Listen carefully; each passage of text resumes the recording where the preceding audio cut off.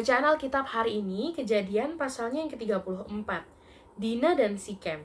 Pada suatu kali, pergilah Dina, anak perempuan Lea yang dilahirkannya bagi Yakub, mengunjungi perempuan-perempuan di negeri itu. Ketika itu, terlihatlah ia oleh Sikhem, anak Hemor, orang Hewi, raja negeri itu, lalu Dina itu dilarikannya dan diperkosanya. Tetapi terikatlah hatinya kepada Dina, anak Yakub. Ia cinta kepada gadis itu, lalu menenangkan hati gadis itu. Sebab itu berkatalah Sikhem kepada Hemor ayahnya, "Ambillah bagiku gadis ini untuk menjadi istriku." Kedengaranlah kepada Yakub bahwa Sikhem mencemari Dina, tetapi anak-anaknya ada di padang menjaga ternaknya. Jadi Yakub mendiamkan soal itu sampai mereka pulang. Lalu Hemor ayah Sikhem pergi mendapatkan Yakub untuk berbicara dengan dia. Sementara itu, anak-anak Yakub pulang dari padang, dan sesudah mendengar peristiwa itu, orang-orang ini sakit hati dan sangat marah karena Sikhem telah berbuat noda di antara orang Israel dengan memperkosa anak perempuan Yakub, sebab yang demikian itu tidak patut dilakukan.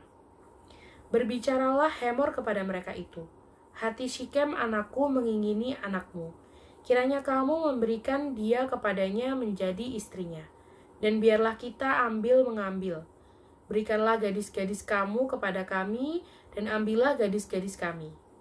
Tinggallah pada kami, negeri ini terbuka untuk kamu. Tinggallah di sini, jalanilah negeri ini dengan bebas, dan menetaplah di sini." Lalu Sikhem berkata kepada ayah anak itu dan kepada kakak-kakaknya, "Biarlah kiranya aku mendapat kasihmu. Aku akan memberikan kepadamu apa yang kamu minta. Walaupun kamu bebankan kepadaku uang jujuran dan uang mahar seberapa banyak pun, aku akan memberikan apa yang kamu minta. Tetapi berilah gadis itu kepadaku menjadi istriku." Lalu anak-anak Yakub menjawab Sikhem dan Hemor, ayahnya, dengan tipu muslihat. Karena Sikhem telah mencemari Dina, adik mereka itu. Berkatalah mereka kepada kedua orang itu, "Kami tidak dapat berbuat demikian, memberikan adik kami kepada seorang laki-laki yang tidak bersunat, sebab hal itu aib bagi kami. Hanyalah dengan syarat ini kami dapat menyetujui permintaanmu. Kamu harus sama seperti kami, yaitu setiap laki-laki di antara kamu harus disunat. Barulah kami akan memberikan gadis-gadis kami kepada kamu dan mengambil gadis-gadis kamu. Maka kami akan tinggal padamu dan kita akan menjadi satu bangsa. Tetapi jika kamu tidak mendengarkan perkataan kami dan kamu tidak disunat, maka kami akan mengambil kembali anak itu lalu pergi." Lalu Hemor dan Sikhem, anak Hemor, menyetujui usul mereka. Dan orang muda itu tidak bertangguh melakukannya, sebab ia suka kepada anak Yakub. Lagi pula ia seorang yang paling dihormati di antara seluruh kaum keluarganya. Lalu pergilah Hemor dan Sikhem, anaknya itu, ke pintu gerbang kota mereka dan mereka berbicara kepada penduduk kota itu. "Orang-orang itu mau hidup damai dengan kita. Biarlah mereka tinggal di negeri ini dan menjalaninya dengan bebas. Bukankah negeri ini cukup luas untuk mereka? Maka kita dapat mengambil gadis-gadis mereka menjadi istri kita dan kita dapat memberikan gadis-gadis kita kepada mereka. Namun hanya dengan syarat ini orang-orang itu setuju tinggal bersama-sama dengan kita, sehingga kita menjadi satu bangsa, yaitu setiap laki-laki di antara kita harus disunat seperti mereka bersunat.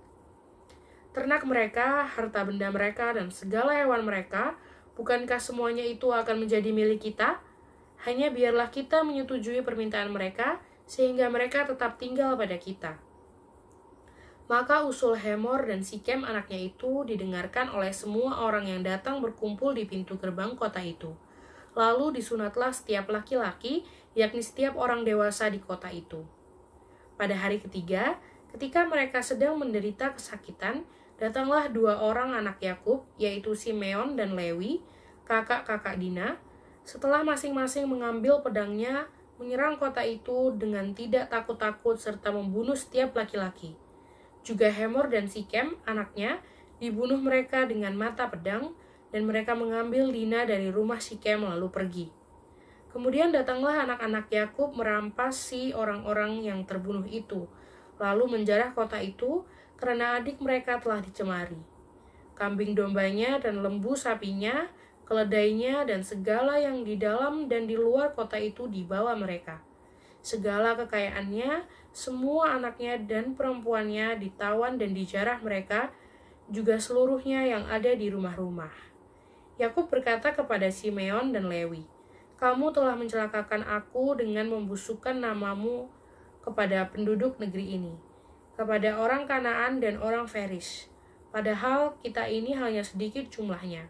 Apabila mereka bersekutu melawan kita, tentulah mereka akan memukul kita kalah, dan kita akan dipunahkan, aku beserta seisi rumahku." Tapi jawab mereka, "Mengapa adik kita diperlakukannya sebagai seorang perempuan sundal?